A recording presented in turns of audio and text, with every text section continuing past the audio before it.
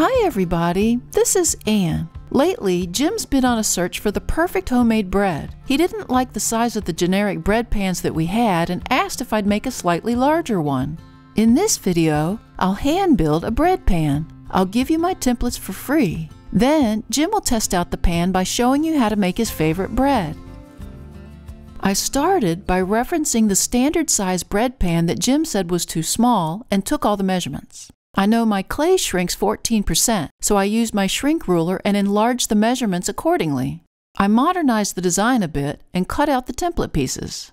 I rolled out the clay to 1/4 inch thick in between two rulers. When making your own bread pan, check with your clay manufacturer to see if your clay is suitable for bakeware.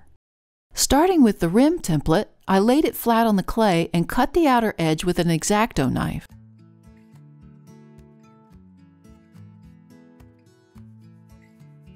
On the inner edge, I only scored a line with my needle tool. I did not cut all the way through yet. I was afraid cutting that extra bulk away would speed up the drying process of the thinner clay, making it too dry and unusable. I removed the template and the excess clay. With a damp sponge, I wet, softened, and rounded the edge of the clay. I then went around the outer edge with my finger, rounding the clay more and cleaning it up a bit. I also undercut the bottom part of the rim with my fingernail. I continued to cut the rest of the pattern pieces using the X-Acto knife. I cut 2 of the shorter side pieces. I also cut 2 of the longer side pieces in the bottom. I let those pieces dry until they were a stiff leather hard. I used the 45-degree side of my beveling tool to pre-cut my edges before attaching them. I set aside the rim template piece, then cut all the sides of the other clay slabs except the edges that would become the rim of the pan.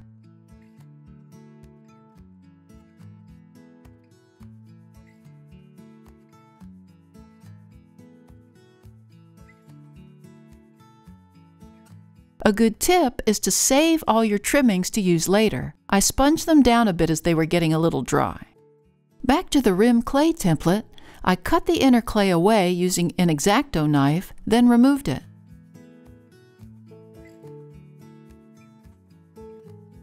I used a damp sponge to round off and soften the edges. Using my scoring tool, I scored the edges of 2 of the sides and the bottom piece, then slipped them.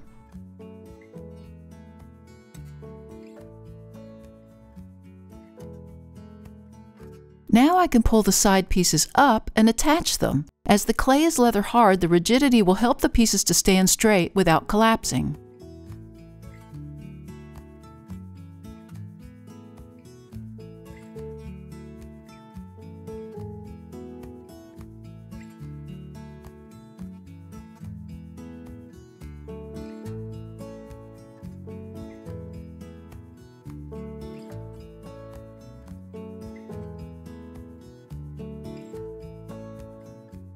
Once those pieces were attached, I wet some of the bevel cuttings and worked them into each seam really well.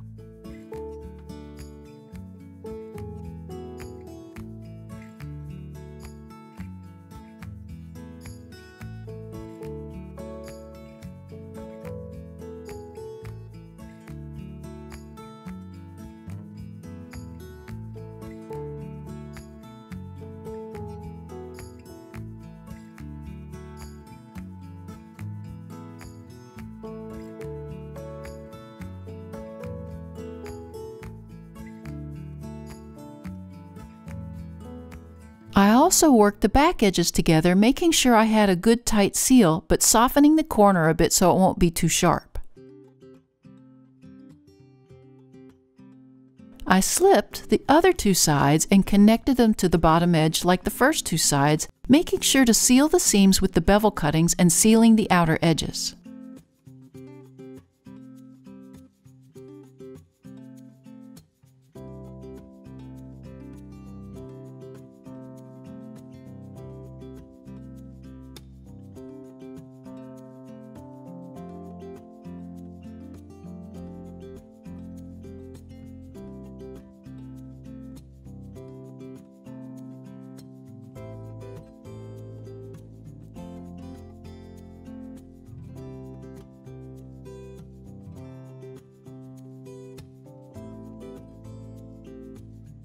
Using a sponge, I dampened and softened the upper rim.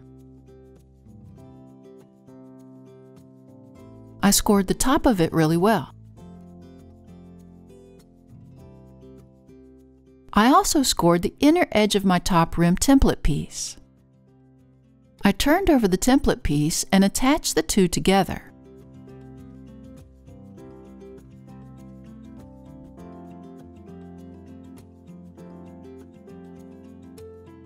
I lined up the two along the edge, then really worked the pieces tightly together.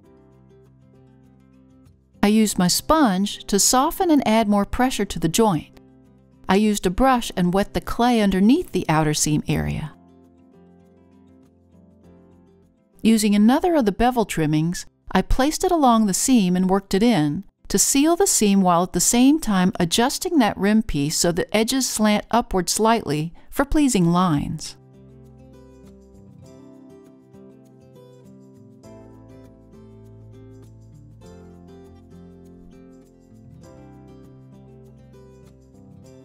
I went around the inner edge, rounding it and working the clay down and together for a nice gentle slope downward.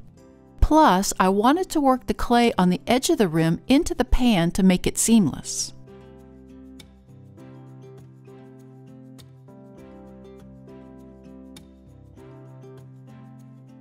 I went around the piece one more time, checking to make sure my rim slope was even on all sides and that my lines were straight. I let it dry slowly to keep it from warping. Now here's the bread pan I made earlier that I painted with bees. If you want to learn how to paint the bees, I have a video for that. Check out the link above. Now I'm really happy with how this came out. I'll turn it over to Jim now to share with you his bread recipe. Hello, this is Jim. I want to share with you our Little Street Pottery bread recipe. This recipe is a conglomeration of recipes that I've experimented with to try to create a bread that is more wholesome and hearty and large enough for my sandwiches.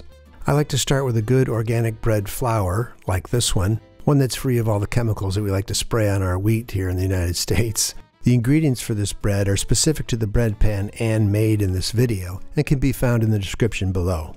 I start with about 1.5 cups of slightly warm water, about 90 degrees. And add in a tablespoon of the instant yeast. I like to stir that up a little bit and let the yeast do its thing in the warm water. I let this kind of marinate for 5 to 10 minutes and let the yeast bloom a little bit before adding the next set of ingredients. And then we pour in our 3.5 cups of the bread flour along with 1.5 teaspoons of salt. Then I'll add a tablespoon of oil. You can use most any oil. I like to use avocado oil. It's not as funky as some of those seed oils. And then you just get to mixing. Now when it's all clumped together and it's able to kind of hold itself together, you pour it out and then you start doing the kneading. Because I'm doing the videography on this and I'm making Ann do all the hard work, it looks to me like she's trying to use a ram's head wedging technique on the dough. What can I say? The woman's got pottery in her blood. Usually takes about 5 to 8 minutes of this kneading or wedging, and then I like to let it rest for a few minutes because it's tired from all of that. Next, I like to take it and start to spread it out a little bit, begin to shape it a little bit.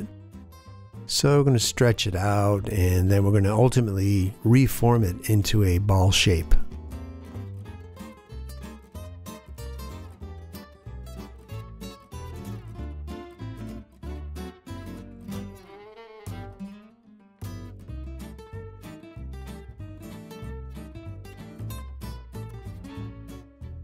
Now once you have it into a nice little bouncy ball, I like to stick it in a bowl and sprinkle a little flour on top. And then what I do is I just cover it and let it rise for about an hour. And let's see, yes, it's risen quite nicely, and sometimes you might need a little help kind of wedging it off the sides there. It should pour pretty much right out of the bowl, and then we can continue to shape it.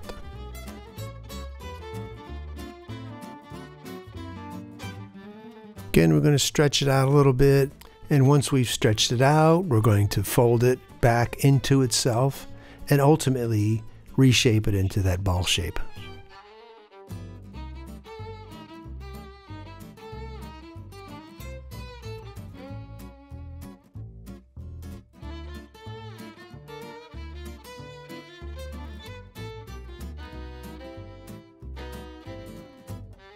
Once I form it into a little ball again, I let it rest for about 15 minutes, just enough time to watch Anne's latest pottery video. Alright, now we're coming to the home stretch. Again, you're going to sprinkle a little flour on there so you can easily manipulate it. This time again, we're going to stretch it all the way out. And we're going to elongate it a little bit, make it look a little bit like a football. Here we go. There it is. Beautiful. And now we're going to fold it up. We're going to kind of fold one end over the other, a little bit of a triangular shape, and then we're going to stretch it back out so that we're going to be able to roll this thing up. And you want to think about the wide end of that triangle down there as kind of being the same length as your bread pan. So that's why she's stretching it out like that, and I'm behind the camera yelling, "Stretch it out! Stretch it out!" And now she's going to begin rolling it up like a big old cigar, if that's what you like to smoke. Anyways, you want to again roll it up, make it kind of tight, put a little tension in there. You just want to be sure that it's going to be able to hold itself together. Now when we flip this over and take a look at the bottom, you want to be able to seal the seams down there, just like you do with pottery, except in this case you don't have to slip and score, you can just kind of tuck it together. And now we're going to add a little more flour just so we can put the final touches on this. And you're going to kind of compress the ends a little bit. You want to put a little flour on the ends. And you want to give it a little doink on the end so that it holds it together. There it is. Doink, doink, doink. And again, that end, doink it a little bit. And there you go. As Clay Bottoms would say, you got a beautiful thing there. Of course, now you pull out your bread pan that you just made from watching the first part of this video. And you make sure it's buttered or oiled, whatever you like to use as the resist on the side here. Throw your loaf in there, cover it for an hour, and it should rise up nicely, just like this one has. You're going to want to preheat your oven to 400 degrees and put it in there. And now I use convection mode on the oven, which doesn't take quite as long. It takes about 25 minutes for me to cook this loaf of bread. It could take up to 40 minutes on a conventional oven. You just want to make sure it's about 190 degrees on the inside. And that way you know it's done. It won't be gooey, but there it is. It's beautiful. And I love this bread because it just pops right out. And it's a little bit bigger than regular sandwich bread. I like to cut nice thick slices for my sandwiches. I like to coat the top of the bread with some butter right out of the oven like that. It kind of keeps it soft and delicious. And there it is, a beautiful loaf of bread, extra large slices for your sandwiches, pesticide free and super low gluten. Enjoy. Thanks to the newest members of our Little Street Pottery Research Facility team. If you'd like to join the team and earn a title, click on the Super Thanks button or the link to buy me a coffee. It also really helps us out if you hit that like button and subscribe to our channel. See you next time in the studio.